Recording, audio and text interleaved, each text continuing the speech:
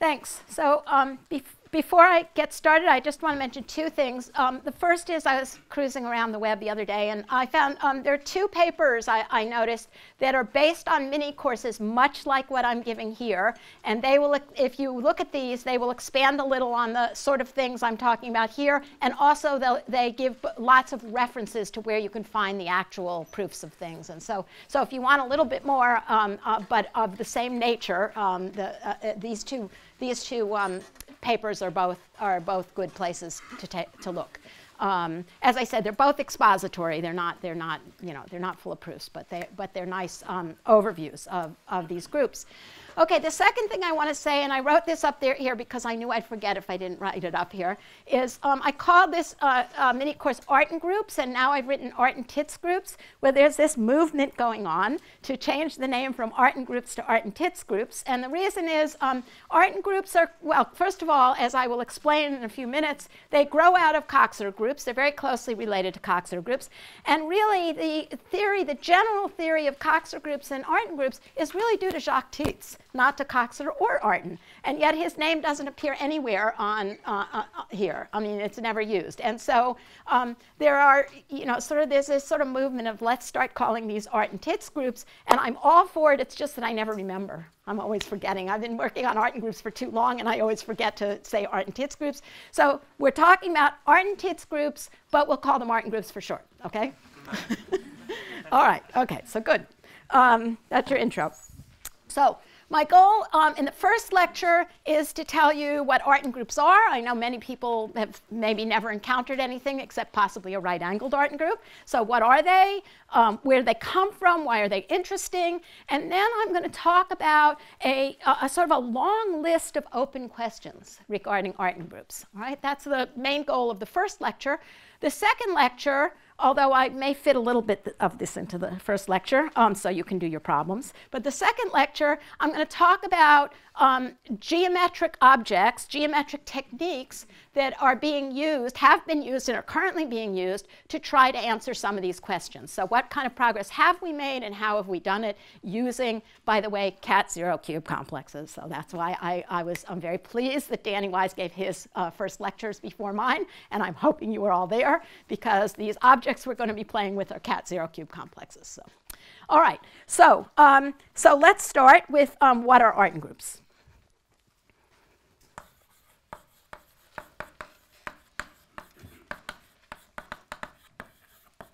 Well, the story really starts with Coxeter groups. So let's actually begin with what a Coxeter group is. So I find that many more people have run into Coxeter groups than Artin groups, because they appear in so many areas of mathematics, and combinatorics, representation theory, and geometric group theory, all over the place. Coxeter groups sort of show up naturally in many, many, many contexts. Okay, so a Coxeter group, there's two ways we can define it. One is just in terms of a presentation. So a Coxeter group is any group of the following form. We have some finite collection of generators. Every generator has order 2, so SI squared equals 1 for all I. And we get to specify the order of SI times Sj. So SI times Sj, we get to specify some Mij equals 1, where here Mij can be 2, 3, etc. And it's also allowed to be infinity. But when it's infinity, this relation is really just not there. But we'd like to have an Mij for every I and j. So either it can be finite, in which case we have a relation, or it can be infinite, in which case there's no relation. Okay? All right. So that's it. That's a definition. But really, a more interesting way of looking at them is geometrically. So geometrically, yes, I different from j, sorry. This is for all I, and this is any I not equal to j, absolutely. Okay. Geometrically. So it turns out that any Coxeter group can be realized as a reflection group. So we can realize W as a group, as of a discrete group generated by reflections. Let's see, do I want to make it? No, let's just go on. Generated by reflections. Okay, so let's think about that for a moment. Draw a picture here. So if I have, let's just draw it in R2 for a moment. Let's say I have two reflections. So perhaps I'm going to reflect Si over this and Sj over this. All right, so obviously Si and Sj have order 2, right? Reflect, reflect, you're back where you started. So that's good. And what does this say? Well, if I do a product of two reflections like this, what I get is a rotation through twice this angle. All right? Product of two reflections gives you a rotation through twice the angle. And I want this to be a discrete group. So I want that rotation to be some integer, 2 pi over some integer. All right? So in particular, I want this to be pi over an integer, and that integer is exactly Mij. So what that Mij is reading is the angle between the reflection hyperplanes. Okay? All right, so that's the way to picture what's going on here. How do you get Mij equal to infinity? Well, I don't want to go into formal detail of exactly what I mean by reflection, but let me just say we allow for things like affine reflection. So our reflection might fix some affine subspace. And if it fixes some affine subspace, then inside that affine subspace, the reflection hyperplanes could be parallel. I mean, this is actually coned off to in another dimension, but it's fixing this affine subspace, and we have Si, Sj, and in this case, if we take Si times Sj, it's a translation, and a translation has infinite order. So in this case, we would get Mij equal infinity, all right, when you have a picture like that. All right, everybody got it? Okay, so, we want to have a simple way to specify a Coxeter group. So we encode this information in a graph,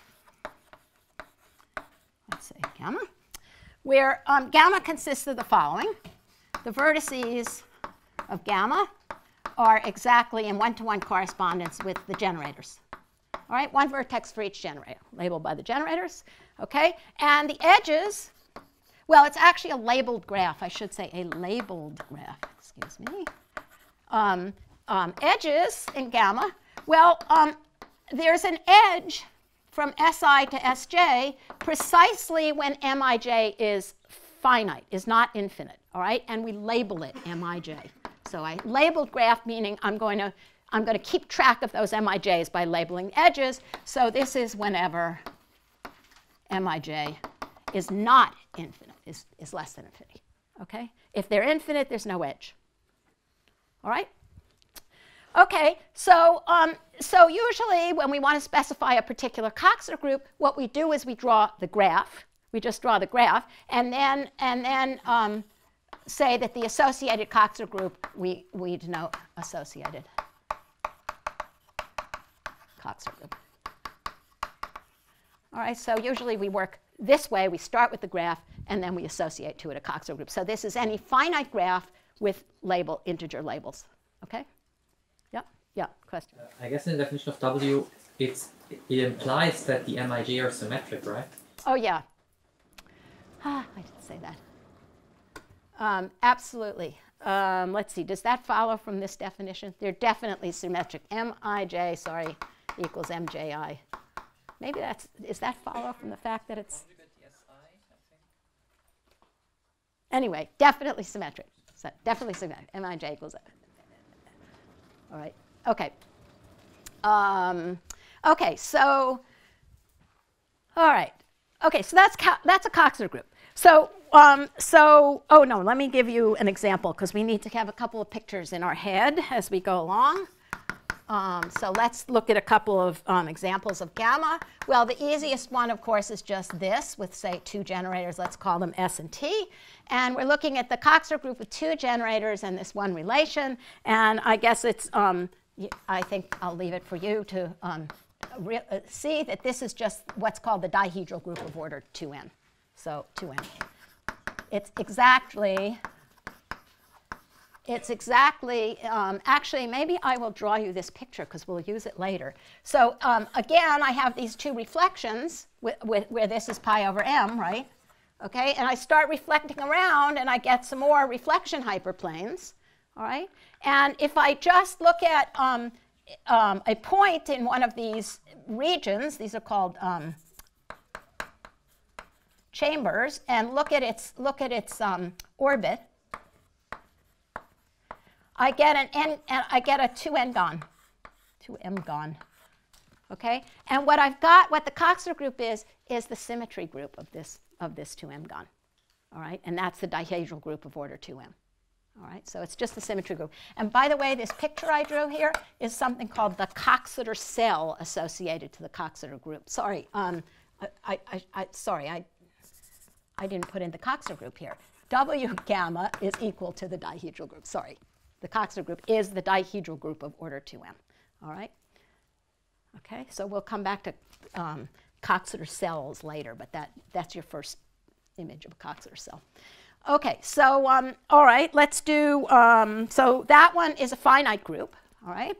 On the other hand, clearly, if I just take this with no edge, where I have mij equal to infinity, so again S and T, but this time mij equal to infinity, in that case, I get W gamma is what's often written as D infinity, and that's just the, is there a name for this?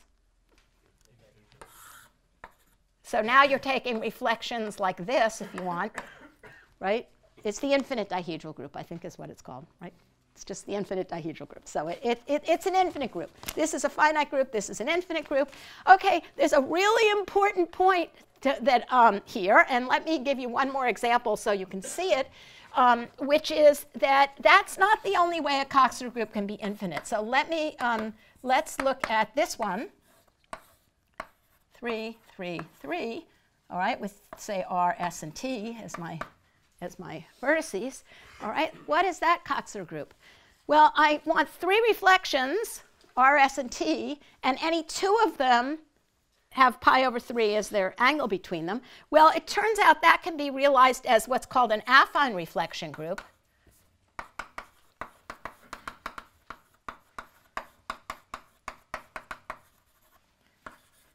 Namely, in the plane, let me draw it up here. So if in the plane, if we take, just in Euclidean space, if we take an equilateral triangle and look at the reflections across each one of those faces, all right, then each one of these is pi over 3, all right? And if we take a reflection in each one of the faces, then that turns out to give you exactly the Coxeter group you want. But let's start doing that. We start reflecting, and what happens? Well, we get another triangle, and then we get another triangle, we get another triangle. We reflect, reflect, reflect, reflect. We tile the entire plane with triangles. So the Coxeter group, in this case, is in one-to-one correspondence with the entire triangulation of the plane by this. So it's infinite. So, so W gamma equals is W gamma, I'll just say tiles, moving this thing around by W gamma tiles the entire plane. Hence, it is an infinite group. Because we're going to care we're going to care in a little while a lot whether our Coxeter group is finite or infinite. And the point I want to make here is just because there are no infinities, Mij infinities, doesn't mean the Coxeter group is an infinite. It can still be infinite. Okay? All right. Any questions? I shouldn't ask that. People just we'll be here all day. Because it was not accurate. The symmetry group is bigger than the entire symmetry group is bigger. I'm just looking at the group generated by those 3 reflections. In the first example of the polygon, I think you said something. Well, anyway. Oh, you're probably right. So it's not the full symmetry group, but it is the dihedral group of order 2m. You're right. There are some missing symmetries. Okay. It's not in the middle. Yeah. Yeah. Right. I understand. You're right. It's not the full symmetry group. It's contained in the symmetry group. It's generated by those reflections on these. Okay. So I can't spend, I'm hoping a lot of you have seen Coxer groups because that's not the subject of this talk. The subject of this talk is Artin group. So now what is an Artin group? Right, so let's move on. All right, as in the case of Coxer groups, there's two ways of defining an Artin group. The first is simply by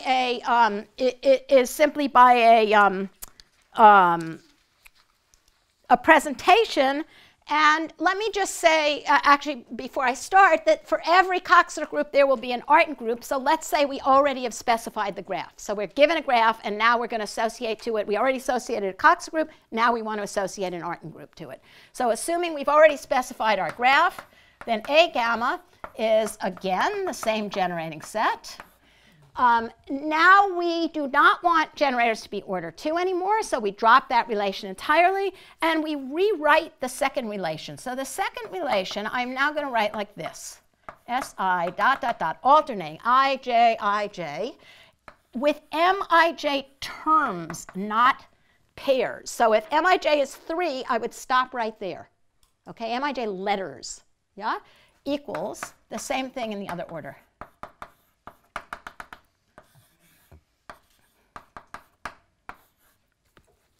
All right. Now, it turns out that in the Coxer group case, that relation and that relation are identical because I could take the inverse of this and put it on the other side. Well, in the Coxer group, the inverse of SI is SI, and I just get that relation up there.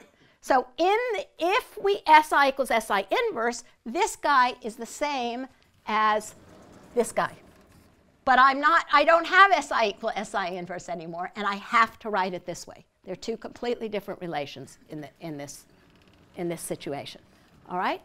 Okay, so there it is, and that seems, kind of arbitrary. So where do these come from, and why are they interesting? Well, it comes from the geometric description. So let's look at what they are geometrically. I should probably push everything up here. Let's see if I can do that. There's one on the ground. What? There's one on the ground. On the ground. Oh, that? Oh, yes, thank you. This is the hardest part of giving these talks. It's figuring out how to use the boards. All right, so let's go. I should.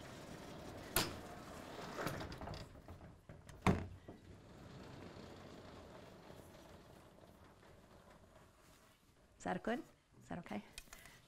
Let's just a tiny bit more. Okay, so. All right, so now we want to give a geometric description of this group.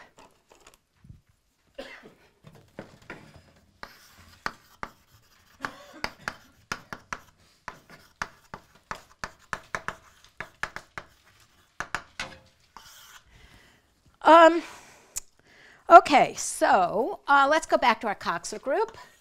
We have W gamma acting as a reflection group on Rn. And the first thing we're going to do is complexify. So just tensor Rn with the complex numbers. So we get an action on Cn. This is just the obvious thing. Just take the tensor product with the complex numbers. But now notice something interesting happens. So when we were working in Rn, the reflection hyperplanes were codimension 1 real hyperplanes. Now they're codimension 1 complex hyperplanes, which is codimension 2 in real terms. Yes? So what happens now, if we remove these hyperplanes, we get some fundamental group. Things can go around the hyperplane. We're removing something of codimension 2. It's like removing a line in R3. And now we get stuff that, fundamental group. So let's define the following. So each reflection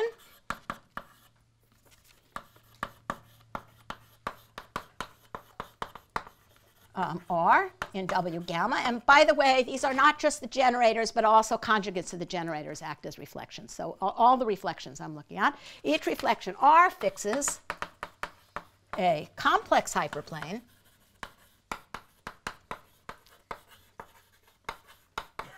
which I'll call HR in Cn. And what we want to look at, So let me say the associated, what's called hyperplane complement,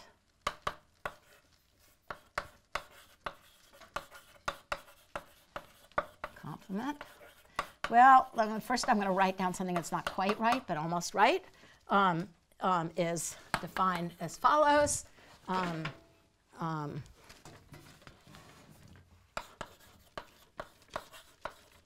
That we get, so I'm going to do script H gamma is going to be my hyperplane complement, and it's going to be what I get from taking Cn and removing all of these reflection hyperplanes. So the union over all the reflections, take out all the reflection hyperplanes. All right. I'm cheating, but I don't have time to explain this in detail. In the finite Coxer group case, it's exactly this. In the infinite Coxer group case, in order for the theorems I'm going to state to be true, you actually have to restrict to a big open cone in here. It's not the whole Cn, it's some big open cone in here, and do the same thing. It's a technicality that's not going to play a real role in what I say, but I'm just saying this is exactly the picture if you have a finite Coxer group. All right. In general, you might have to restrict to an open cone. What do I want to say about this? Oh yeah. Okay. So then the point is, this is just true in general. Then W gamma acts freely on H gamma, because we removed, it turns out we've removed everything which has a non-trivial stabilizer when we do this. All right, everything which has a non-trivial stabilizer lives in one of these.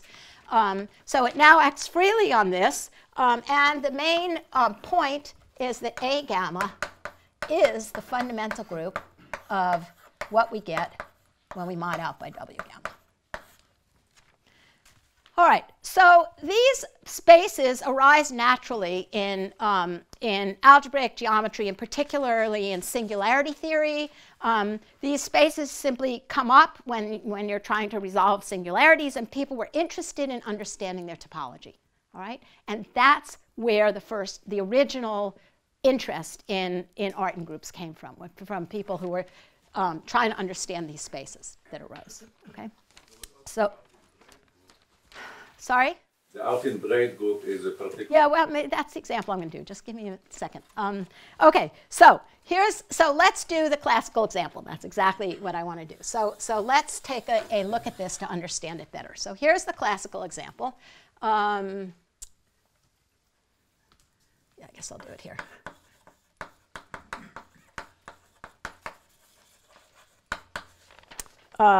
Okay, so let's start with a Coxer group that everybody understands. So W gamma is the symmetric group on n letters.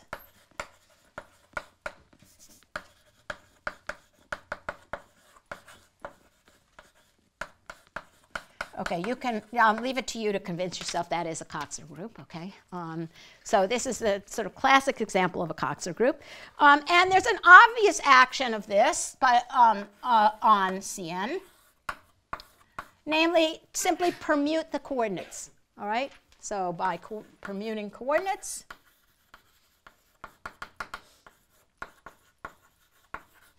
all right, and what are the reflections here? Well, the reflections are, it just interchanged two coordinates. That is a reflection. All right, that is a reflection. And the reflection hyperplane, the thing that's fixed when you interchange two coordinates, is the subspace where those two coordinates are equal to each other. Okay, so let's write that down. So I need to save that board. I can use this one. Let's use this board. All right. I won't erase this. Okay, so let's see. Where are we? Yeah. Okay. So so the reflections. Actually, let's put this here. The reflections are let's call it Rij. Sorry, tau ij equal interchange ith and jth coordinate. Okay, and then, and therefore the hij, which h tau ij, that is to say the hyperplane fixed by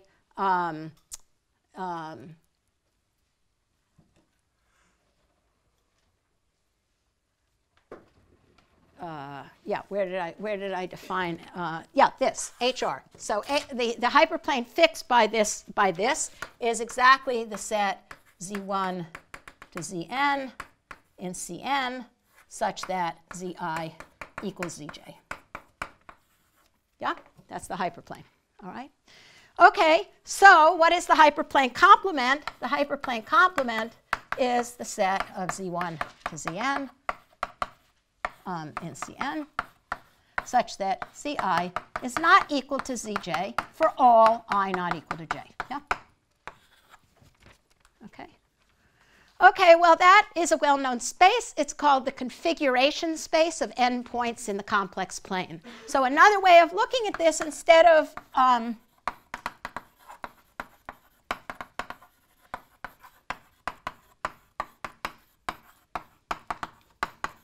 in the complex plane. So instead of looking at this as a point in Cn, I can look at it as n points in C. And what we need is that those are distinct, n distinct points in C. All right? Yeah, so we want to think of these as being a collection of n points. Here's the complex plane. And I need more space here. Well, that's OK. I have n points in here. And the only rule about where they are is that they can't run into each other. They have to be distinct. Yes? All right? All right. So what's its fundamental group? All right. So we claim that A gamma is, well, I'm telling you that A gamma is the fundamental group of this thing. All right. So let's figure out what the fundamental group is. Oh, sorry, mod W gamma. By the way, what does mod W gamma do? Well, it's only a question of whether we remember what order these points are in, or if we mod up by W gamma, we just don't care what order the points come in. Same set of points, we're just not going to worry about what order, yes? Okay, so either order, you can have configuration space of n ordered points or n unordered points. Either one makes sense. I'm going to look at unordered points, so I don't care what order. All right, okay, so now I want to take the fundamental group. So I fix some base point. In other words, I'm going to start here. I declare I'm starting here, okay? And now I let time go from 0 to 1. And as time goes from 0 to 1, these guys are allowed to move around, all right? But they're not allowed to run into each other. So let's watch them move around. So let's have a little movie where this is time going down here. This is, time goes from 0 to 1. And these guys move around, and they have to end up back where they started, at least up to permutation. We don't care if they get permuted, but they have to end up in the same set of points, yeah?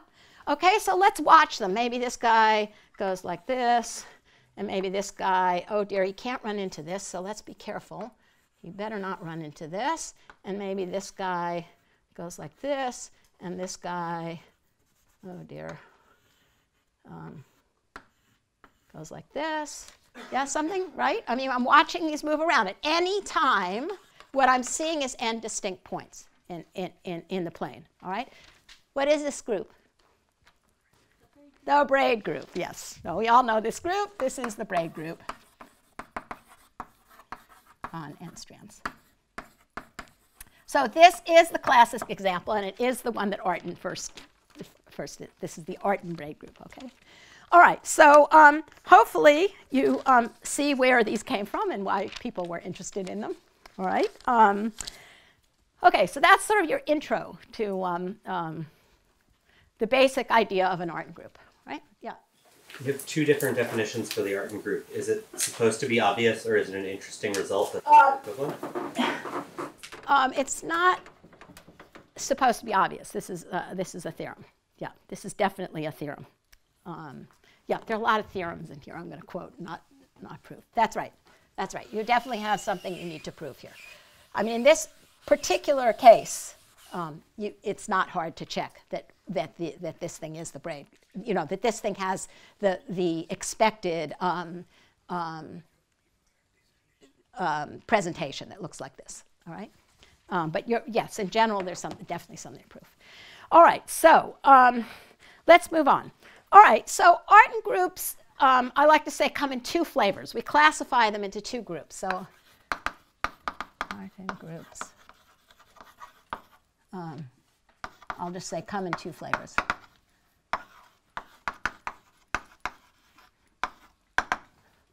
You allowed to use slang?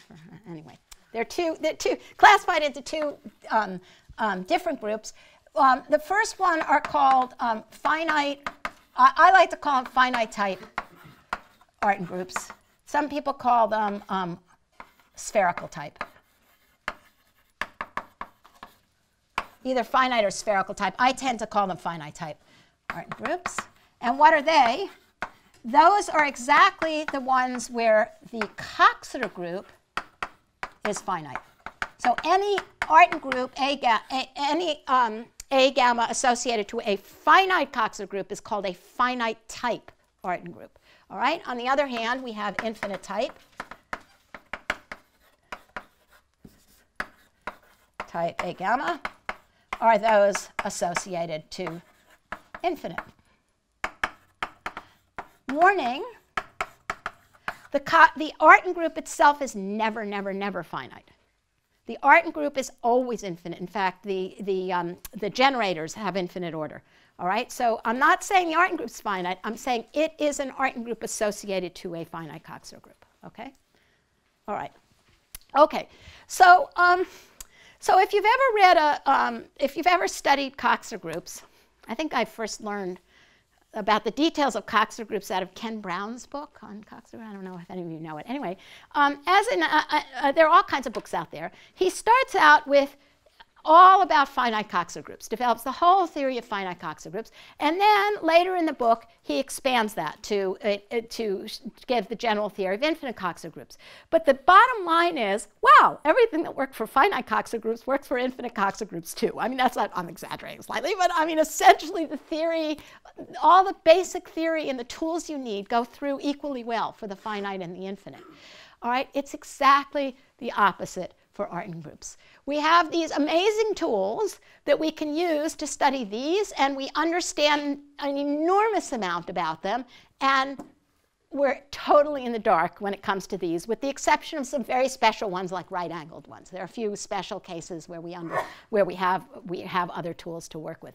But essentially, these are, so let me say a little bit about why. We know a great deal about finite type A gamma, and very little about infinite type.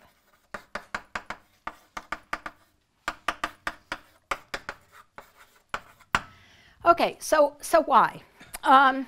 Well, the reason is, I'm saving this board for something that I don't want to erase later, so let's leave it and go back to this. That's okay. I might need them both. It's possible.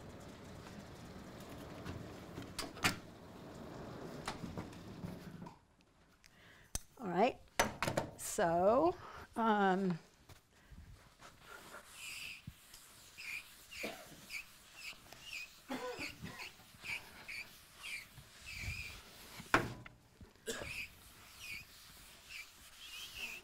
I don't dance when I...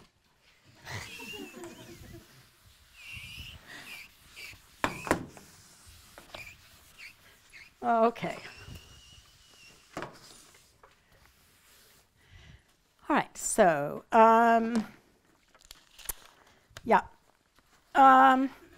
Okay, so I claim we know a lot about finite type and very little about infinite type, and the question is why?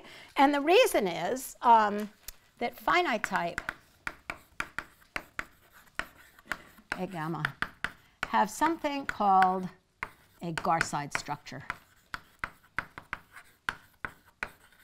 And that's another entire course to tell you about what Garside structures are. Let me just say it's an extremely nice normal form for words in the for elements of the group. Extremely nice way of writing an element in terms of the generators that allows you to, for example, it gives you a lot of combinatorial information. For example, it gives you a biautomatic structure, if you know what those are, and gives you just really a handle on certainly anything algebraic, and it turns out a fair amount of geometric stuff as well. So, which gives, well, not so much geometric, but certainly algebraic, which gives nice normal forms. And lots of combinatorial stuff like biautomatic structure, et cetera, et cetera, et cetera. And this has really been behind almost everything we know about those groups. All right? The infinite type has nothing of that sort. And that's the problem. We don't have a place to start. We don't have anything. So infinite type. A gamma. Well, there have been, John McCammon has sort of generalized Garside structures a little bit to some affine ones, but basically, no, we don't have anything like that, so no such tool as a Garside structure. However, the most effective techniques we've had so far for studying these are geometric techniques. So actions, building interesting, useful complexes that these things act on and using those to tell us something about the group. And that's what my second lecture is going to be about. Well, a little bit. Hopefully we'll get to some of it in this first lecture. But most of the second lecture is going to be about some of those constructions and how we use them to learn about these groups. All right? Because that's kind of what I'm interested in. OK, so before we get to that, though, I want to tell you about what do we know and not know about these groups? And I'm going to break this up into, I'm going to put it over there. So here, so next I'm going to put here are some conjectures / questions. And most of them are about infinite type, but a few of them will be about finite type. So I don't want to specify in advance yet, all right, about what I'm going to talk about. So I'm going to give you a long list of open questions, and I'm going to put them here because I want to be able to refer back to them from time to time. Okay, so we're going to save them on this board over here. All right. So the first is a set of what I'm going to call old conjectures.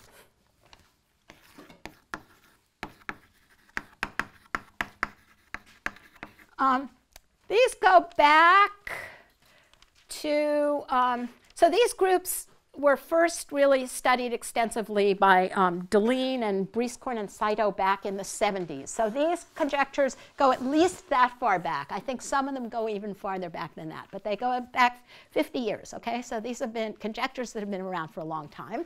I'm going to put a star by them so I can refer back to these conjectures, these old conjectures. Yeah, 50 years is old for you guys, right?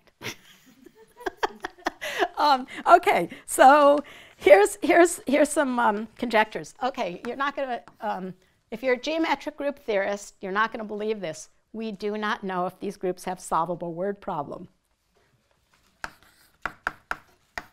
We think they do. So it turns out, I'll give you a preview of what's coming. It turns out these conjectures are all known for finite type. All right, but they're not known for infinite type, okay? So I will say afterwards which ones are known. So solvable word problem. I don't just mean that we don't have a nice solution, like some nice biautomatic structure. We don't even know if it's solvable. We don't even know there is an algorithm to solve the word problem, all right? Okay, that's crazy, all right? 2, A gamma is torsion-free. We can't find any torsion, but neither can we prove that they're all torsion-free. All right, 3. Here I have to assume A gamma is irreducible. So if A gamma is irreducible, and what I mean by that is that it can't, I can't write it as a product of two smaller Artin groups. All right, so assume I can't split it up as a direct product of two smaller Artin groups, then we know something, we conjecture that the center of A gamma, well, we know in the finite type case that it's cyclic, that there is something in the center if A gamma is finite. By the way, in the, for example, in the, is finite type, excuse me. In the braid group case, if you take the braid that does a whole 360-degree twist of the whole thing, you can check that that's in the center, that that commutes with everything. All right, you can exercise, draw a picture.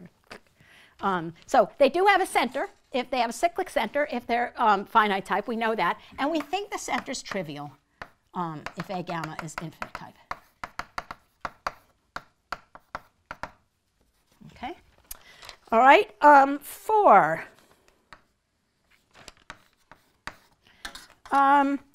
Okay, we think, and these should really go in the opposite order, but I'm going to do them in this order. We think that A gamma has a finite k pi 1 space.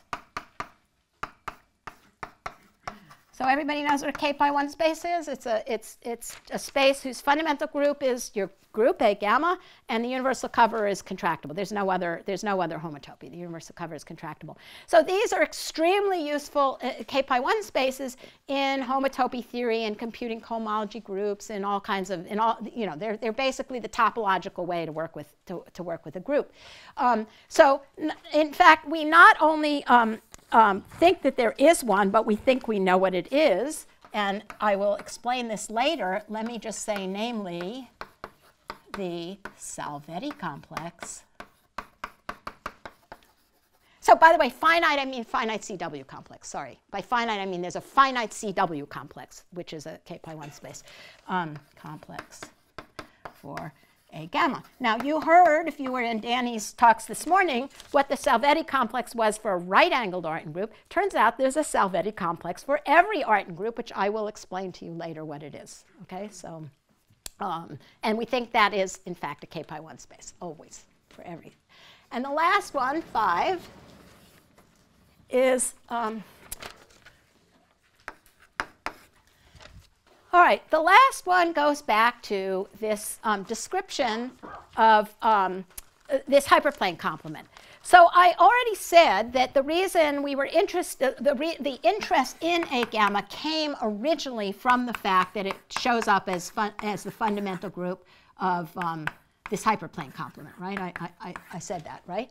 Okay, well, the conjecture is that this guy is a k pi 1 space. Now, it's not a CW complex, but in the sense that it has the right fundamental group and its universal covering space is contractible. So it already carries all the topological information one would want to study this group. So this last one is that H gamma mod W gamma is a k pi 1 space. Maybe I should say a Ka gamma 1 space. Would that be better? It's a k pi 1 space for A gamma. How's that? Ka gamma 1 space, maybe a better way of saying it. It's a Ka gamma 1 space.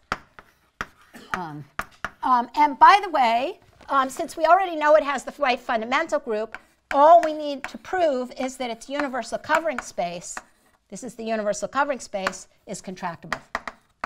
That's what's left to prove, because we know it has the right fundamental group. All right? Okay, this one you may not find the most interesting, but it's the most famous, and it has a name. It's called the k pi 1 conjecture. So if you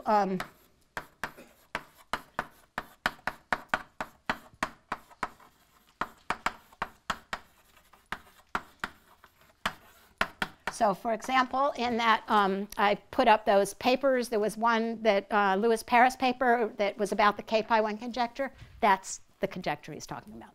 All right. So this is the most famous conjecture regarding these things. Okay.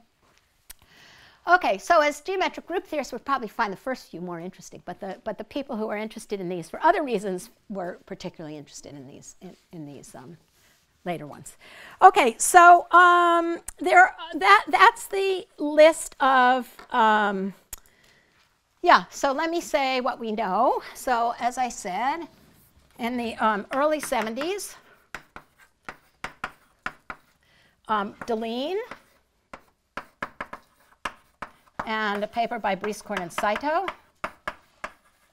These are two separate papers. They appear in the same journal, though, I think, or it's around the same time. Early 70s, Deline and Briscoe and Saito proved that all of these conjectures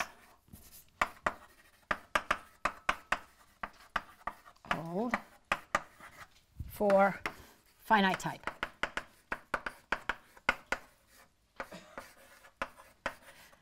Okay, and since then, and this is part of what I'll talk about in my next talk, we've proved that they hold for certain classes of infinite type, but they're all still open for an arbitrary infinite type. None of them is known in completely. All right, we've almost solved the trivial center one, almost. Anyway, I'll talk about this in the second talk. Okay, all right. So so these conjectures have been around for ages, and we're sort of just now beginning to figure out ways of dealing with them. Okay, there's another set of conjectures, which I'm also going to put up here, and then good, then I'll still have 10 minutes left to tell you about Deline complexes. That is newer, and I'm not going to say, I don't need to save, so they can go on this board. And these have to do with, I'm a geometric group theorist, so I like to know, is a group hyperbolic? Is it cat zero? Is it, those kind of questions that we ask, right? So what that means is that so we're asking, does the group act properly co-compactly on some really nice space? A hyperbolic metric space, or a cat zero metric space, or a cubical cat zero, even better metric space. So we want to know geometric properties, all right? So let me list some new questions, and these are all questions because we don't have answers to any of them, really.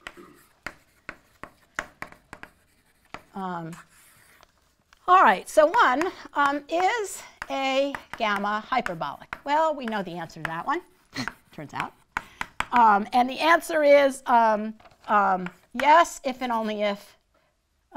This is one of the exercises on your exercise sheet, is to prove that the answer is yes, if and only if A gamma is the free group, meaning if and only if gamma is a discrete, has no edges, has no edges. If it has no edges, then the Artin group is a free group, and so clearly that's hyperbolic, okay? That's the only case, all right? So that's an exercise. Okay, so we know the answer to that one, actually, all right? So we could then ask, is A gamma cat zero, meaning does it act properly compactly on a cat zero space, or better still, is it cubically cat zero? Can we make it act on a cat zero cubical complex? Cubically cat zero? What do you call these? Something that acts on a cubical cat zero. Co-compactly cubulated? Co-compactly cubulated. Oh, let me just write it like that. Whatever. So acts nicely on a cat zero space, or nicely on a cat zero, a cubical cat zero space, one that comes from cube complex. All right. We don't know. All right. So even for braid groups, we only know. So it's conjectured that braid groups are cat zero, but it's only known for braid groups of on at most n strands, 6 strands. On at most 6 strands. All right. It's known to be true up to 6 strands. Past that, we don't know. And in fact, there are some really interesting recent papers showing that nope, most of them aren't. Most of the braid groups, even anything braid group with more than 4 strands is not cubically cat zero. So the question here is, who knows? Don't know. We don't know even for braid groups. And the question here is often not. Many cases, the answer is no. They're not co-compactly cubulated, but it's not known whether or not they're cubulated. All right. So I don't know that. When I say cat zero, I mean acts properly co-compactly. All right, and I want the same thing here. Acts properly co-compactly on a. Usually, when you say something's cat zero, so fine, I'll put in co-compactly. I want proper co-compact actions. Okay. for these two questions. All right, there's a bunch of names here. Should I try and write them all up or just say them? Let me see. I can't even pronounce them. Haytel is the H-A-E-T-T-E-L. Haytel? Did I pronounce that one right? He's got a bunch of results. He's got results on both of them. And then you can help me with this one, Danny. There's a paper by Wang, Yankiewicz, and Piotr. But tell me how to pronounce Piotr's last name. Dyslexic. You know, I don't know how many. Okay. P-R-T-Y-T-Y-C-K. I'm sorry. Pratitsky. Shatitsky. Oh, okay, whatever. I'm very bad at it. I could write it up here for you. Anyway, there are a bunch of recent papers showing that, in fact, even the braid groups, most of the braid groups and a lot of other Artin groups cannot be cubulated. That's really bad news, and let me tell you why it's bad news. We don't know how to construct cat-zero spaces that aren't cubical, or we don't have much, you know, we really, constructing cat-zero spaces out of something other than cubes is really hard. So if they're not cubical, we're going to have a hard time answering this one, because we're going to have to find weird cat-zero spaces that don't come from cube complexes, and, you know, so that's a hard problem. All right, so, okay, so let's keep going. Let's see, what else did I have? 2 more, 3. Questions about, okay, these are, if you're not into this stuff, don't worry about it. There are weak versions of hyperbolic, like acylindrically hyperbolic. I think somebody mentioned that in an earlier talk. So is A gamma, I'm going to leave space here for a reason, acylindrically. So that means there's an action on a hyperbolic metric space that isn't as nice as you'd like. It's not proper, but it has some nice conditions, all right? So it's a weaker version of this. So it turns out if it has a center, it can't possibly be. So we first have to bot out by the center to have any hope here of getting anything. So if it's finite type, it has a center. We have to kill that to even hope that it might work, all right? We more or less have an answer to this one, all right? This one appears to be yes, all right? So it was first done for, the finite type by Calvez and Wiest, and then Indira Chatterjee and Martin, is that how you pronounce it? Okay. Did it for the something called FC type, which we'll talk about later, and then Rose, Morris Wright, and I have almost finished the picture, but there's still some technicalities, a few cases where we can't deal with yet. But the answer looks like it's going to be yes, and we've almost answered this one. So hopefully yes on all of those, all right? Okay, and the last one is, oh, I don't even want to say what these are. Wait, nobody's mentioned hierarchically hyperbolic here. Okay, we won't worry about it. So there's something called hierarchically hyperbolic group, which I absolutely won't define. But what it's really about is trying to construct an analog of the curve complex for these things. So the braid group can be viewed as a mapping class group instead of as an Artin group. And it has a curve complex. And curve complexes are really useful. So the question is there something like a curve complex for other Artin groups, at least for the finite type? And that's an interesting question. Is there an analog of the curve complex?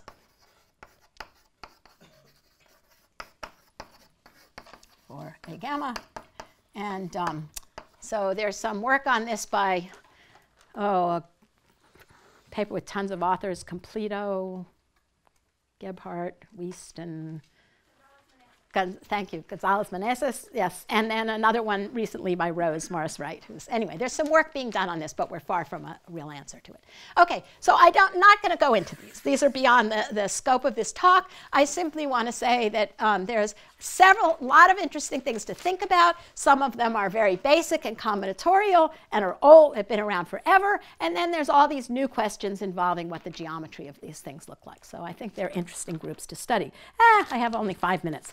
Okay, so that actually brings us to the second part of the talk. But I wanted to give you a little bit of it because the exercises are between the two talks. So if you look at the exercises, the front page are some mostly fairly easy questions about, basic questions about playing with some Artin groups. And the second part is playing around with one of the cat-zero cube complexes we're going to use in the second half of the talk. So what I'm going to do now is define it, and then in the second half of the talk we will use it and see what it's good for, okay? So as I said, so this is really sort of part two. It's the geometric techniques that we've used to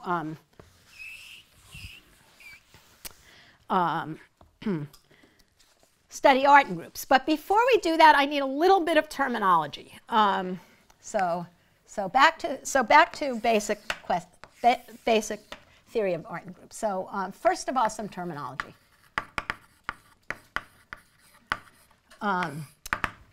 Which is, or notation if you want. Okay, so suppose A gamma is an Artin group. I just want to give a name to the generating set. I'm going to refer to the generating set as S. So of course it's equal to the vertex set of gamma, but I just want to be able to call it S, all right? It's S1 to Sn, whatever.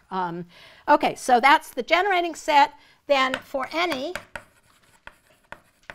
T contained in or equal to S, and that includes the empty set, is allowed here. Any subset of S, we define, this is just notation, we let AT be equal to the subgroup of A gamma generated by T. Okay? All right. Well, T is a bunch of vertices inside this graph gamma. And we could also look at the subgraph spanned by T. In other words, connect them with edges if and only if they were connected in gamma with an edge. So, the question is, how are these related? And the answer is, it's what you think it is. So fact, and this is due to van der Leck. I forget when, 80s or 90s, somewhere like that. He showed that if del T is the subgraph of gamma spanned by T, then, in fact, in the obvious way, AT is naturally isomorphic in the obvious way to A del T. It is, in fact, the Artin group given by that graph. Yeah, it's not surprising. That was well known for Coxeter groups that's true. So if I restrict to any subgraph, I have some complicated graph gamma, and if I restrict to some subgraph in it, then the subgroup generated by those generators is the Artin group for that subgraph. That's all I'm saying. All right? Okay, so, all right, so, oh, these are known as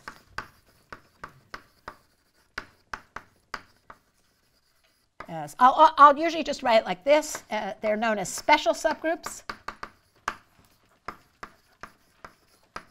And more generally, they're conjugates. So if I conjugate one of them, say G AT G inverse, are called parabolic subgroups.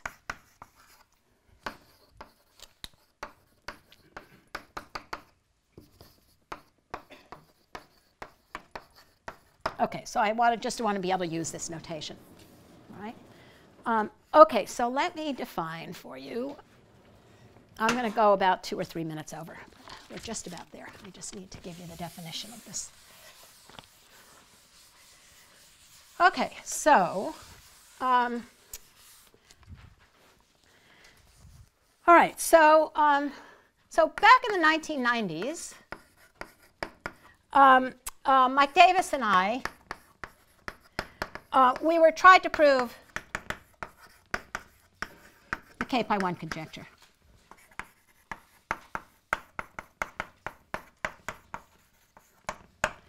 All right, so what did we want to prove? We wanted to prove that this space, this universal covering space, was contractible. So what we did is we constructed a cube complex with the same homotopy type as this. All right, we showed we could retract this thing onto a certain cube complex. So So let's see. So we defined a cube complex, which I'll denote D gamma because we referred to it as the Deligne complex, and the reason is that Deligne had used something kind of like this in his work back then. We defined the Deligne complex, a cube complex such that, and this part I won't explain how we did it. This is a whole nother, it's homotopy equivalent to this. We basically retracted this space onto some cube complex. Right? So we found this cube complex we could put inside it. All right, so now proving this is contractible is a matter of proving a cube complex is contractible. All right, well how, oh by the way, we already know it's simply connected because it's homotopy equivalent to this guy, which is the universal cover, it's simply connected. So I've got a simply connected cat zero, I have a simply connected cube complex and I want to prove it's contractible, and the answer is just prove it's cat zero because every cat zero space is contractible. Okay, so there was an obvious sort of next step. So, so I claim, so suffices to prove D gamma is cat zero. And if you remember, I'll go back over this at the beginning of the next talk, but if you remember from Danny's talk, to prove it's cat zero, we need that it's non-positively curved and simply connected. We already have simply connected, so all we need is non-positively curved, and we have great techniques for checking whether a cube complex is non-positively curved. So I will, that is part of that is on your exercises. And I will simply define the complex and then let you go. I would say the first, as I said, the first part of the first front of the exercise sheet is just simple things on Artin groups. The second part is all about this complex. All right. So what is this complex? So let me define it for you. D gamma is the following. So I'll start with the vertices. The vertices are in one-to-one correspondence with cosets, where A is any element in A gamma. And the important thing is that AT is finite type. So T is contained in S, and AT is finite type. Okay, notice, by the way, this is only interesting when the full A gamma is infinite type. Otherwise, it's not really interesting. But so let's assume that the full A gamma is infinite type. So we've got an infinite type thing, but inside there can be plenty of subgraphs that generate finite type. For example, any single edge generates a finite type. All right? So it can have lots of subgraphs that generate finite type things. Just because the whole thing is infinite type doesn't matter. All right? So we get those are the vertices. Edges is just when such coset is contained in another and differ by a single. So if I can add a single generator to T and still get something finite type, then I connect those two. So they have to have they have to have a common representative, and they have to differ by a single generator. All right, differ by a single generator. Okay, and finally, what are cubes? Well, cubes are a generalization of this. They're what I call intervals. Namely, let's write AAT. So now let's say I differ by more than one generator. So so where AAT is contained in AAR. And what is this cube? So what do I mean by this? Well, I'm going to look at everything that's between here and here. And I claim I'm going to see a cube. Because if I start out with little AAT, I can add one guy that's in here and was not in, I can add one guy, T union S1, and then maybe I add another guy, and then maybe I add both, and then maybe I add a third guy. So what happens here, eventually I'm going to end up at AAR. Here I've added one, an SI, and maybe then I add another one, union SISJ. And eventually I've added enough to get me all the way to here. All right? And if you look at all the different ways of adding this one first versus that one, what you see is the one skeleton of a cube. All right? So if I look at all the things that live between here and here, I see a cube. I fill in that cube. Fill it in. All right? Put a cube in there. Okay? So that's where my cubes are. I'm out of time, so I'm going to leave it at that. There is another way to describe this as a simplicial complex, where you just think of this as a partially ordered set and take the geometric realization.